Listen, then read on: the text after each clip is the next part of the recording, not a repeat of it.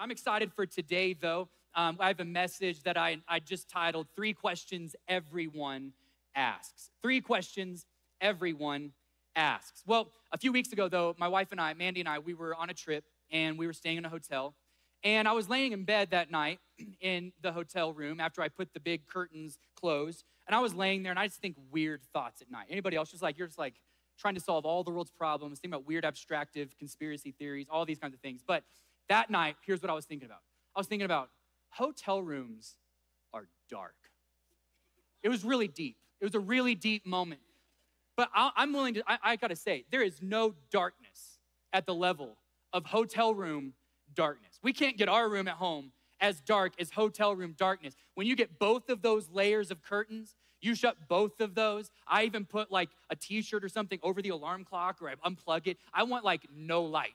And it is like dark, dark, dark. But there's a problem with hotel room darkness is when you get to be about 40 years old or a little bit older, you have to go to the bathroom in the middle of the night every night. And so hotel room darkness, you're not used to your own room. In my own room, I get out of bed and I'm like, 1, 2, 3 steps to the end of the bed. 1, 2, 3, 4, that kind of thing. I can make my way to the bathroom, but in a hotel room, I wake up sometimes if I'm on a trip or in a hotel room, I don't know what planet I'm on in the middle of the night. I don't even know if Mandy's in bed next to me. I'm like, Mandy, are you here? Am I alone on this trip or are you here? I don't know what side of the bed I'm on. You guys know what I'm talking about, right? You have no idea what's going on. And so if you have to get up in the middle of the night and make your way toward the restroom, you're scooting along, trying to feel the wall, and then you hit your leg on the edge of the bed, your other leg on the edge of the dresser, then your toe on the suitcase, and you're trying to make your way toward a restroom you cannot see, and then you get into the restroom and there's no such thing as gradual light in hotel rooms, at least the hotel rooms we stay in. There's no gradual light. It's just like the level of fluorescent lights that kill insects when you turn on that bathroom light. So it goes from blindness to blindness again. But I was thinking about scooting along in a hotel room in that level of darkness, trying to make your way through a room like that toward where you're going. It honestly reminded me of how a lot of people will walk through life. We're trying to make our way through what it feels like is darkness that we're not familiar with. We're scooting by, trying to get there, barely making it, scooting along and never fully being able to see where we're going or what lies ahead. I feel like today, though, this message is for people that feel like life has gotten mundane, a little chaotic, the path isn't clear, you're trying to find purpose or peace or meaning in your life, and you just want the light to come on, to be able to see clearly and know why God put you on this earth for such a time as this. Jesus in John 12:35 said this, Jesus answered, walk in the light, then you won't be caught walking blindly in the dark. Walk in the light. Jesus is talking about himself being the light. So I'm going to start off the message today by telling you where the message is going to end. But Jesus is the light. And if we walk with him, the darkness fades away. The obstacles are now clearly seen. And we have a clear objective in where we're going and where we need to head in life. Jesus says, walk in the light. So if you're taking notes today, again, the title of my message and our header today are 3 questions everyone asks. And I'm just gonna tell you ahead of time today, this is one of those note-taking sermons. This is one of those subpoints, have subpoints, and I've got some lists. Some of you guys like that, some of you don't, so I'm just going for it, it's fine. But I've got a lot of those little things. So if you wanna pull out your camera and take pictures on some of these practical lists, I would love for you to do that. But this is also one of those messages that we're tackling some big questions. And my hope today is that this can bring some answers, but really that this could spark a lot of your own study time in your own everyday Bible study time in your life. So the first question is this: why am I alive? The question of existence. We're gonna start big and deep. Why am I alive? You guys have asked this before. I think all 3 questions we're gonna ask today at different times in life, whether we word them like this or not, we ask these questions. We just do. Why am I alive? Why are you alive? You don't have to answer out loud, but if somebody walked up to you today, you're eating lunch after church or wherever you're gonna go, and a stranger walks up to you and says, excuse me, do you know why you're alive? how would you answer? That's the tough one. I mean, that would catch me off guard. Well, why are we alive? Why did God take the time to make us? And there's also times in our lives where we've asked that question in seasons of hardship. Things are going wrong. It feels like bad news upon bad news. And there's also times in our lives where we've looked up to heaven and said, God, if this is what life was going to be like, why am I alive? Why did you take the time to even make me? And the great prophet Jeremiah even got to a day like that. In Jeremiah 20:18, it says, why was I born? He's talking to God. Was it only to have trouble and sorrow, to end my life in disgrace? There's times in our lives where we have those moments. God, why did you even take the time if this was what my life was going to be like? But I want to say today, even beneath the seasons of life that are extremely difficult, in them and around them, there is a very specific purpose and destiny for your life. There's a reason we're alive, and God has a very big plan and hope for your life. There was a man named Dr. Hugh Moore at Northeastern University, and he once wrote to 250 well-known philosophers, scientists, writers, and intellectuals in the world and asked them this: what is the purpose of life? It was for the purpose of a study at his university. He began to get responses and then published a book. I was reading through a few of those responses, and honestly, the vast majority of them are pretty depressing. Because even the greatest philosophical minds, if you are not allowing yourself to be open to the idea of God, each reason that we can come up with that people are alive have a very distinct dead end at the end of those roads. Carl Jung said this: I don't know the meaning, the purpose of life, but it looks as if something were meant by it. Isaac Asimov said, as far as I can see, there is no purpose. Joseph Taylor said, I have no answers to the meaning of life, and I no longer want to search for any. The problem with a quote like these, or especially that last one, is a life without purpose isn't a life worth living. A life without purpose isn't a life worth living, and that might explain now why the second leading cause of death among teenagers is suicide. Because when God is no longer at the center of meaning in people's lives, and we're trying to find meaning and purpose everywhere else besides God, what we end up finding ourselves in are dead ends that can't give us what they promised to give us at the beginning of that road. And God is saying he's the only one that can bring true intrinsic meaning into our lives. And without God in the equation, we really don't have very many good alternatives for the meaning of life.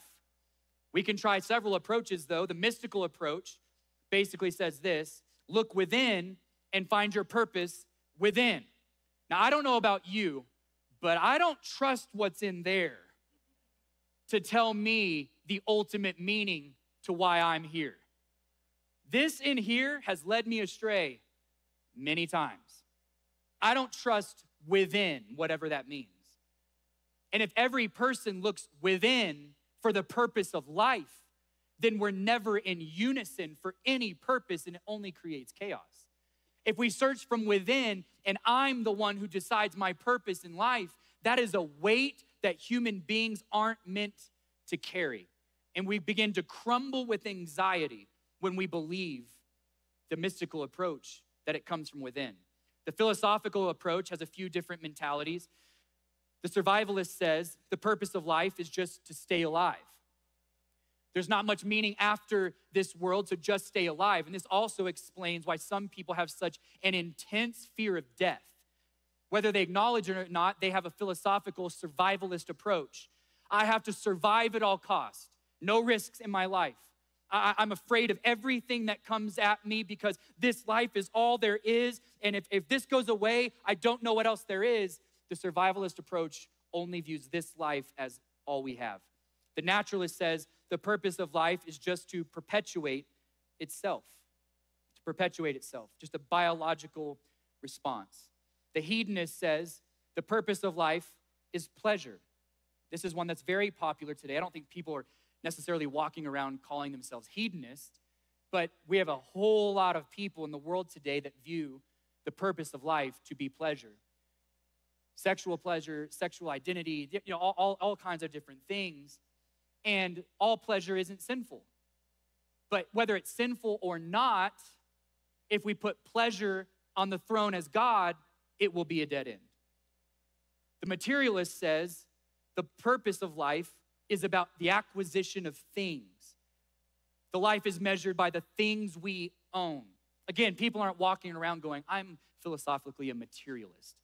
Nobody consciously says, if I gain everything in this world, I will be fully and finally satisfied with everything. We don't consciously say it or even believe it, but so many people subconsciously believe, if I get one more raise, if I get that one more title, that if I can just achieve that, break that amount of money in our savings, if I can just do this to set up our kids, and some of those things are great things. Some of these aren't even bad things, but when we make them ultimate, they're all bad things. Because none of them will bring you the true meaning and answer the question, why are you alive? All of those keep you searching for more. The Westminster Confession of Faith was written in the 17th century, and I think it has an amazing, very simple answer to this question, why am I alive? It says this, man's chief end is this, to glorify God and to enjoy him forever. The purpose and meaning why we're alive is to glorify God and to enjoy him forever. We get to enjoy God because God really does enjoy you, and we are meant to glorify him. And when our lives are not glorifying God, then we're living outside of how the Creator created his creation to be. And we know anything that we use in a way that was not intended by its creator only causes chaos and friction, right? So our lives are the exact same way. We are built to glorify God and to enjoy God. Isaiah 43:7 says, they are my own people, and I created them to what? Bring me glory.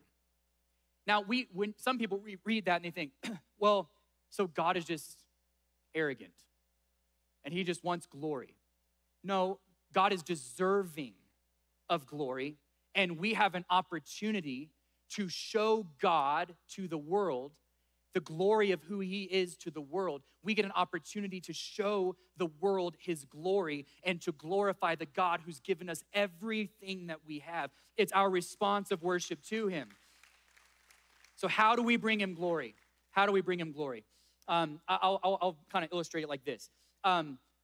Think about the last time you were with your family or a group of people and you were leaving a restaurant, maybe on vacation, and somebody's always the social media person. And somebody goes, hey, we need to get a group picture. I always forget the pictures. Anybody else the picture forgetter? Yeah? How many of you guys are like the ones that never forget the picture? Okay, you people. Okay, so anyways, you're leaving the restaurant, you're on vacation, somebody goes, hold on, we've got to get a picture. We've got to get a picture. And everybody goes, okay. They get over it. Nobody wants a picture. But then the person, you hand this random stranger walking on the sidewalk your phone, and then they're holding it up, and somebody over here, that's the social media person, goes, take 15, take 20. And the person's like, okay, and they barely know how to work your phone. And they start taking the pictures, and you're like, cheese, and all these different things. You're taking the pictures. I love watching these situations from a distance because the exact same thing happens in every situation right after that moment. The person takes the pictures and they go, okay, I think we're good. And here's what happens. 2 or 3 of the social media people race to the phone. They race to the phone and go, hey, can I see that real quick? I just want to look at the picture, make sure it's good of all of us, right? And they don't mean that. They take the picture, they zoom in on them, and they go, how many chins do I have? How many wrinkles do I have? Are my rolls showing? All those kinds of things. That's what we do. And so we look at the picture because we want to make sure. We want to make sure. Before you put my image out there to the world, I want to make sure you are imaging me correctly. You're imaging me correctly. Now, God is not vain like us, but what he is saying is you will find purpose when you image me, God's saying, correctly to the world. When you understand the calling of being made in God's image. Genesis 1:26-27 says, then God said, let us, Father, Son, Holy Spirit, make man in our own image, according to our likeness, and let them have complete authority over the fish of the sea, the birds of the air, the cattle, and over the entire earth. So God created man, us, in his own image and likeness. His own image and likeness. We have the personality traits of God on a sub-level. We have the kindness of God, the mercy of God. We have so many of the amazing traits of God within us. That's what the word likeness means. We are not God, but he loved us so much, he wanted to give parts of himself, glimpses of himself into us when he made us. And we have the honor and privilege of imaging him correctly to the world. So the point to being created in God's image is that human beings are meant to display or reflect God to the world. I want you to think about it like a mirror. I'm gonna try not to blind you. Is this bad? It's bad, okay. I'm gonna try not to blind you guys with this, but here's the image that I want you to think about when we image God or reflect God. What God is saying is, I want you to image me correctly. So when people look at you, what God's saying, I want them to look at me. When they look at you, I want them to go, the God that made them did a good job. There are pieces of his characteristics in them. He wants us to be a reflection that points back to him. So here's the image. It's almost as if we should live life with this image of holding a mirror up at a 45-degree angle. So if we were on the same level, I don't want to blind you, but if we were on the same level, if you looked into this mirror, the point is don't look at me, but if you look into the mirror, you're gonna see the reflection going upward. It's this image of, it's not about me. I can't be at the center of the universe to find meaning in my life. I will live my life saying, if you look at me, you're gonna see the goodness of God. If you look at me, you're going to see glimpses. I can't be the whole thing for you, but I can be kind, but you can't even imagine his kindness. I can forgive you, but you can't even imagine his forgiveness. I can show you mercy, but wait until you taste his mercy. But the temptation is this. The temptation is, thanks. I worked hard on that. The temptation is this. The temptation is, but I still want people to look at me. How am I gonna find my purpose in life if life can't be about me? So the temptation is not to reflect God, but to slowly in life say, I wanna think about me just a little bit. And then the reflection changes and the world now sees nothing, no reflection. And you see you and you want the whole world to see you. This is horrible. You want the whole world to see you. And the moment we turn the reflection from God to us is the moment we now are carrying the weight of carrying our own purpose and destiny, and we begin to crumble under the weight, and it just expands anxiety and depression and hopelessness and sadness, because this is how we were meant to live. Look at God. Look at God. We're meant to bring glory to God. How do we do it? I'm gonna show you, this is one of the lists. 7 practical ways. They're just gonna list up there, and then I'm gonna move to the next point quickly. So you might go, well, that's easy, yeah, the reflection, but how do I do it? These are so simple. Like I'm looking at these, I'm writing these going, is there anything deeper? But no, this is it. This is how we can learn to glorify and enjoy God. We have to be honest with God. This can be anywhere from confession to God. It could be being honest with God in our feelings toward him from time to time. We've all been in seasons where we were just mad at God. I think God wants us to be real with him. God, I feel mad at you today. How did you let that happen? Relationships cannot be built unless they're built on honesty, right? Forgive others. One of the best ways we can reflect God is the forgiveness he's given us. Forgive others. Serve others. Trust God. Over and over and over in the Psalms, as King David is writing, a lot of the Psalms are about trusting God. One of the commentators said, do you want to know why I believe most of the Psalms, David is saying, I trust God, I trust God, I trust God? It's because deep down he naturally doesn't.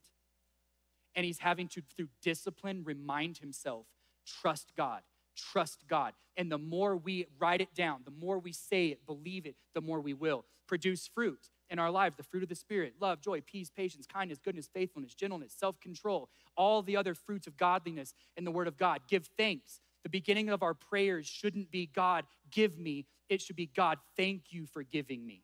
Giving thanks to God, laying the foundation of gratitude, and then continually praying. I believe the world would be a radically different place if every person who called themselves a Christian would just pray, 5 minutes a day. The vast majority of Christians in every statistic have no set aside time of prayer. They have good intentions of finding pockets of time through the day, and they don't. We cannot know a God we don't have relationship with. How do we glorify God? 7 quick practical ways, and hopefully those help. The second question I want to ask today, so the first one is, why are we alive? And number 2 is, does my life matter? So yes, you're alive for a reason, and does that reason really matter? This is a question of significance. When we go through life, there's really 3 levels of life that we go through. And some of the levels we can get stuck in if we're not careful. The first level that we go through is the survival level. Many people are here at this level today around the world, where a lot of people are. And this is basically just survival mode. They're barely getting by. They're just existing and not really living. They're controlled by their circumstances. They put in their time at work just to live for the weekend. They're just in survival mode. I can't wait to retire, or I can't wait to just get out of college. I just can't wait to get out of work on Friday. I'm just making it through life. And let me tell you something, that is not the life described in John 10:10 when Jesus said, the thief comes to rob you of life. I came to give you life in its fullness. Jesus came to give you the fullness of life. That doesn't mean riches necessarily. That doesn't mean materialism. It means the fullness of life, of knowing why I'm alive, purpose in my life, something that gets me out of bed every day that actually matters. We are not called to live in survival mode. The second level that a lot of people get stuck in is the success level. Now, I want to say this. I am not against success. What I am against, and what the Bible is against, is success becoming your God. Success being the thing that drives us more than God driving us. And I think sometimes we can make this a little bit of an idol. And I'm not saying pull back from being an entrepreneur. I'm not saying pull back from being a business leader. We need more of those in Christianity. We need more people that are driven in the church. We need that. But what I am saying is be careful to not ever let it become ultimate. Because when we strive for success at the level that we think it will absolutely and finally satisfy us, you will end up more empty when you get whatever you wanted to get than you were when you started the process to attain it. It's the truth. In the success level, by the world standards, maybe you've got what you need and maybe you've got it made. According to the world standards, by and large, looking around the entire world, we would be considered having comfortable lives. We would be considered extremely wealthy. We have possessions, we have freedom, we have health. And again, according to the rest of the world, we're pretty successful. And where has that gotten us as America, as a society? More depressed, statistically, more anxiousness statistically, more hopelessness, because it just isn't a good God. It can be a good thing in your life. It just isn't a good God. Number 3 is the significance level. So you go from survival to success, but this is where God wants us to be. Using the survival, if that's the season we're in, but finding significance in it. The success, but finding significance in it. But not our definition of significance, God's. Matthew 6:33, Jesus said this, but first and most importantly. Now, if Jesus is starting off a talk like that, I think everybody should listen. That's a very important first few words. But first and most importantly, seek the kingdom, his kingdom, and his righteousness, talking about God, his way of doing and being right, the attitude and character of God, and all these things will be given to you also. Everything that we strive for in life that God can approve of, he's saying if we just put him first, there will be room for the other good things, but they just can't be God things. Because if they fill up the God compartment, there is no longer room for God. But if God is first, everything we need and the godly desires of our hearts will be added to those. This is out of Jesus's mouth. And he's saying so many people have this upside down. We strive and we go make successful lives for ourselves, and then we go to God and go, God, are you proud? Look at what I built. Look at what I made. Can you bless it? And God's saying, I can't bless what I didn't call you to do. You didn't seek me first. If you would have sought me first, you would have had room for so much more. The significant level, but we have to seek him first. And what does it mean to seek him first? Because you're like, well, yeah, seek him first, but how does that like actually play out in life? How does it actually play out in life? I think really by prioritizing two things. And when Jesus says seek first the kingdom of God, really I think it's these two things. Number one, meaningful work. Jesus actually said out of his own mouth that when people couldn't find him, that he was about his Father's business. Jesus worked with his hands. He worked with people. He worked his entire life. But it wasn't the fishing that brought significance. It's what he used the fishing for that brought significance. He was saying, look at this occupation, disciples, that you're doing. This occupation in itself is good, but when I redeem it, now it can be a mantra for all of time. You're gonna fish for men. You guys follow me with this? There is meaning in our work. So we have to find work that has eternal value and eternal meaning. Now, I know some of you guys are thinking, my job ain't it, kind of thing. Not gonna find eternal value at Taco Bell. Not gonna, whatever it might be, right? But here's the truth. It's not what you do, it's who you are and how you perceive what you do while you're there. Meaningful work is not a job title. It's what we do while we're there. I'll tell you this, meaningful work is not pastor. It's not teacher. It's not lawyer. It's not business person. It's not whatever else it might be. That's not what gives this work meaning is what I do when I'm a pastor. How I see pastoring. How do you see teaching? What meaningful work are you asking God to reveal to you while you're teaching? What children can you make feel valued where they may not have that at home and they just sense in you that something's different? Whatever it might be, if we are not invested in meaningful work and only daily work in tasks, then we will only be making to-do lists rather than to-be lists. Meaningful work gives you something to be. Just doing gives you something to do. And how many people just, all they do is go through the motions. They're just doing, working, and never stepping back and going, where is the eternal value in where I'm spending my time and my work? What am I taking with me into eternity? If you want significance in your life, it's by sowing seeds into eternity in the present. So meaningful work, and then secondly on this part, meaningful community. We all need friends. And I think friendship can be a great thing anywhere. But let me tell you, there's something special when there's a community of believers that are doing community right. There's something special about the meaningfulness of that community. I hear stories all the time of someone in our church and they were diagnosed with cancer and they call their small group and within 10 minutes, the small group's at their house. They're not just posting on Facebook thoughts and prayers. They're there, storming the throne room of God, believing for a miracle, saying, does your family need food? What do you need? Do you need someone? Do you need a vacation? Whatever it might be. I have seen this over and over and over again. The community of God, when we really step in and get into community, get into small groups, get into Alpha, get into these serve team groups, and we're in and we're serving, there is something special about that community that just feels eternal because it is. There are conversations you can have when a child walks away from God, when a marriage is suffering. I didn't tell this story in the first service, but I'll never forget hearing the story of my oldest daughter when she kind of went through a little bit of a tough time spiritually, like so many teenagers do. She was on a missions trip with a missions team when she began to confess just things in her life.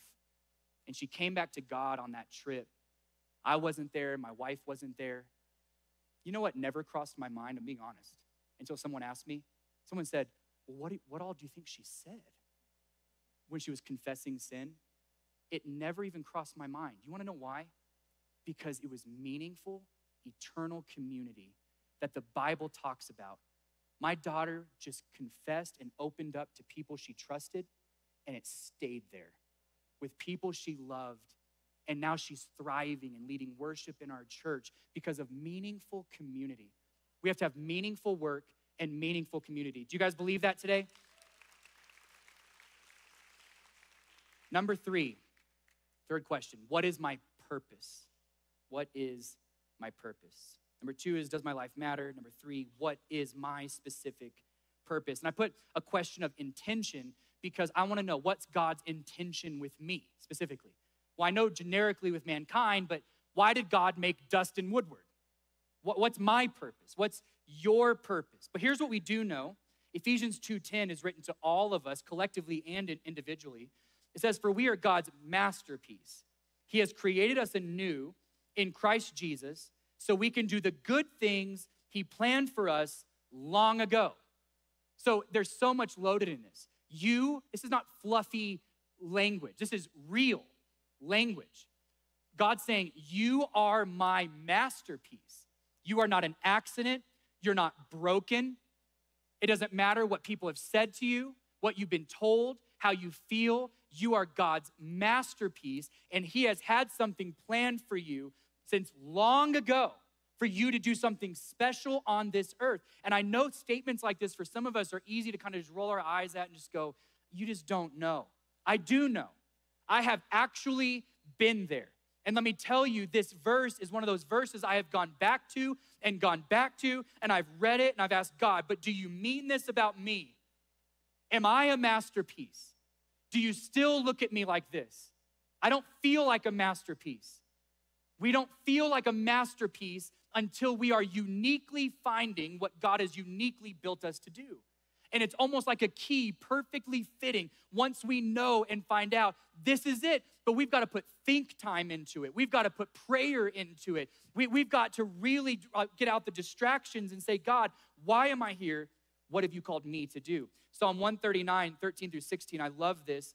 In the Passion Translation, it says, you formed my innermost being, shaping my delicate inside and my intricate outside, and wove them all together in my mother's womb.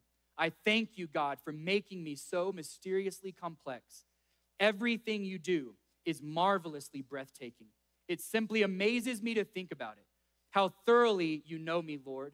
You even formed every bone in my body when you created me in the secret place. Carefully, skillfully, you shaped me from nothing to something. You know who you created me to be before I became me. Before I'd ever seen the light of day, the number of days you planned for me were already recorded in your book. This is how detailed God is, how specific God is, and this is why the enemy, one of the enemy's number one attacks, is whispering in your ear the opposite of everything we just read. You are an accident. There is nothing special. There's nothing unique. You don't have talent. You don't have ability. There's no way God can use you. And Satan will even get other people to say those same things that he's saying in your ear. Why is there so much of that coming at us? Because we are attacked the most against what I believe are the most profound truths in Scripture. And this is profound. You're his masterpiece, and you were intricately made with a purpose. I'm gonna end with something very practical today, and I wanna end with 5 purpose-revealing questions. And this will help you just practically, because if you're like me, I would sit in a sermon like this and go, I believe you, I agree, but what do I do? How do I find this? And these are some things that helped me. The first question is, what lights a fire in me? What lights a fire in me? Passions and interests that I could do all day. Now, obviously, all of these were within the context of God and his kingdom, but still think through these. World issues that burden my heart. Messages I feel led to share with others. Second question is, what can I do very well without much effort? And don't be self-deprecating right now and be like, nothing. No, just, you can't. Don't do that. Think through it. What can you do very well without much effort? Can you write? Can you be creative? Can you play music? Can you speak? Can you think in depth about issues? What can you do very well without much effort? Natural strengths, natural abilities, special talents. Number 3, what is unique about me? What is unique about me? Personality traits, values, or life principles. And I think this is probably the most important one, your spiritual gifts. If you've never done a spiritual gift assessment, I think there's some amazing ones online that only take about 15 or 20 minutes to take, and they're not perfect for sure, but they definitely point you in the right direction to look at those gifts and look at what the Bible says about those spiritual gifts and how you're wired. Because once you start finding out your spiritual gifts from the Holy Spirit, that's a whole different level of being purpose-filled and having fulfillment. When you are able to walk out the giftings of the Spirit in our own lives. Number 4, what are my significant life experiences that prepared or inspired me to help others? Found meaning in the experience, learned major life lessons. Maybe you had a horrific breakup. You went through a divorce, a death in the family, or a near-death experience. Maybe you had trouble with your teenagers for a while and they came back to God, or maybe you had trouble with your teenagers and they never came back to God. But these life experiences, this is one of the things I love about God the most. Although he's not the one causing all the bad things to happen, he is the one who can redeem every bad thing. And I think it's always important for us in the healing process to say, God, I'm not blaming you for this, but I don't see any light at the end of the tunnel. When it's the appropriate time, can you light up the path for how you can redeem this? Who can I help in light of my circumstance? Who can I help in light of my story? And the moment we begin to help others with our story, God begins redeeming it, and now we become free of it, right? Number 5, what God dreams are in my heart that won't fade. What God dreams. Notice I didn't just say dreams. God dreams. You could have a good dream, and it may not be ungodly, but it may not be a God dream. A God dream is something God has put inside of you, and it's this consistent and consecutive, you know that you know that you know this is God, and it's not just a good idea. There is eternal value in this God dream. There is something that I can help impact society or a school or a workplace or a city with this God dream. Okay? What kind of God dreams are in my heart that won't fade? Types of people or situations I usually help. Messages I feel led to share with others. A role or activity I keep imagining myself in. What God dream? And if you don't have a God dream, let me tell you something. It won't take long for you to get one once you ask for one. Once we are in right standing with Jesus and we go to God and we say, God, I want my life to matter. I want my life to have eternal meaning. I don't want my life to die off with me. I want everything I leave to be sown into eternity, into my children, into my grandchildren, into my business, into whatever it might be. God, give me a God dream. It will not take very long for the whispering of the Holy Spirit to come into your mind and begin to give you a God dream, because God wants your God dream to come alive. He wants you to find your purpose. He is not hiding it from you, but he is ready and willing to reveal it to you when we simply ask. It's a God dream. But there's one key thing in all of this, and this is how I'll bring this to an ending today. It's not just about a generic God. It's not just about generic ideas. There is one way and one way only we can have true fulfillment in this life and for eternity. And Ephesians 1:11 gives us the answer. It's in Christ. It's in Christ that we find out who we really are and what we are really living for. I want that to sink in. Just really let that sink in. It's in Christ that we find out who we are and what we're living for. Long before we first heard of Christ and got our hopes up, he had his eye on us and had designed us for glorious living. Part of the overall purpose he is working out in everything and everyone. We cannot find our life's purpose without Jesus. He's the way. He's the truth, and he's the life. We're not talking about a generic God. We're talking about God the Father, who sent his one and only Son to be the way. I love Revelation 3:20. It's been a scripture I've held with me since I was a little boy. I'll never forget seeing this painting. We were visiting a family, my parents and I, for dinner one night. We were walking down the hallway of their house, and there was this big painting. I'm sure you've seen something like it, but big painting of Jesus, and there's this door, and it's beautiful. And Jesus is calmly standing outside this door, and he's knocking on this door. And it's a reference to this passage in Revelation chapter 3. It says, "Look, I stand at the door and knock. If you hear my voice and open the door, I will come in and we will share a meal together as friends." As friends. I love that. I remember as a little boy when I received Christ as my Savior at the end of a church service, this scripture was used.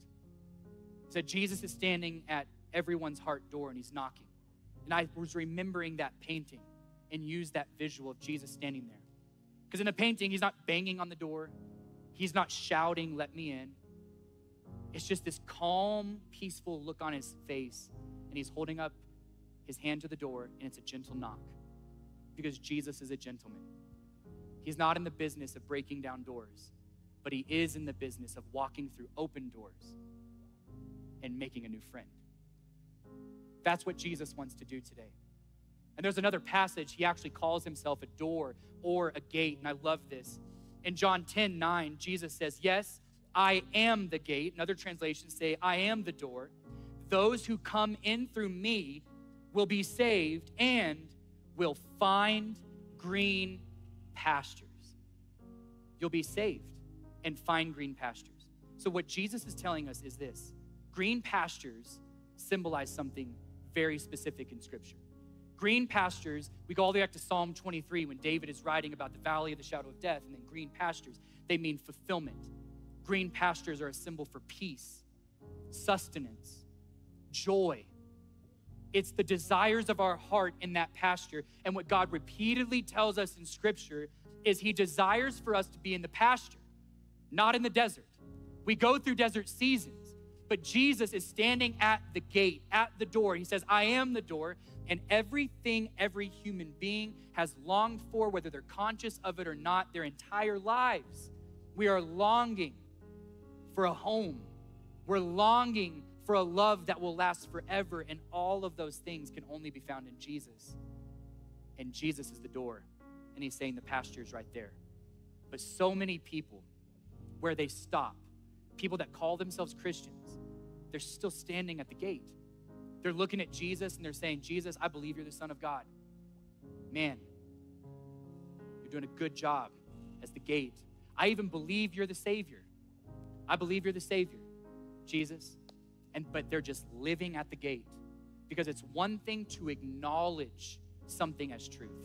It's a whole different thing to live as if it is true. Now I want to ask you, has your Christianity, your level of Christianity, stopped you at the gate? Or have you actually entered into the pasture with joy and fulfillment? It's not perfect, for sure, but you have what you've been looking for. The longings of life are now fulfilled. If you would bow your heads and close your eyes today at both campuses, those watching online, wherever you're at today, I want to be able to pray with you. And I really think these moments are unbelievably valuable. I don't know your story and why you came in here today, or watching online or at our Maui campus. I don't know why you came in today, practically speaking. But I do know why, spiritually speaking. Because the kindness of God, his mercy, wanted you here. He wanted you to hear a story about himself from his word, where he can give you purpose and meaning in your life. Where finally, after striving so hard in life and ending up empty, the green pasture can be right there. But it's only found through Jesus and what he did on the cross. Jesus went to the cross to die for our sins, to take the punishment, the penalty for our sins, in which the Bible says we have. We've all sinned, fallen short of the glory of God, and there's a penalty for that sin, and the penalty is death. Jesus, in his love, said, "I am going to come and be the perfect sacrifice, go to the cross, and take on that punishment. So all we have to do is call on the name of Jesus, the book of Romans tells us, and believe in our hearts that God raised him from the dead. And the very next line is, and you will be saved. And then Jesus says, there are the green pastures.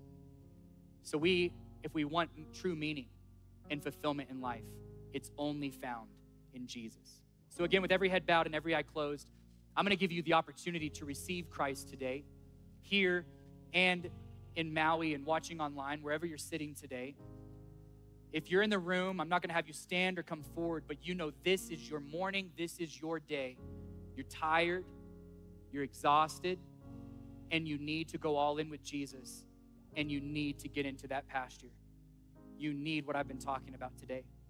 If that's you and you would like to join in on this final prayer, just on the count of 3, just right where you are, if you would go ahead and raise your hand in both locations. 1, 2, 3. Just raise your hand right where they're at. I would love to know who I'm praying for. Thank you. Keep them up just for a second. Thank you, guys. Thank you.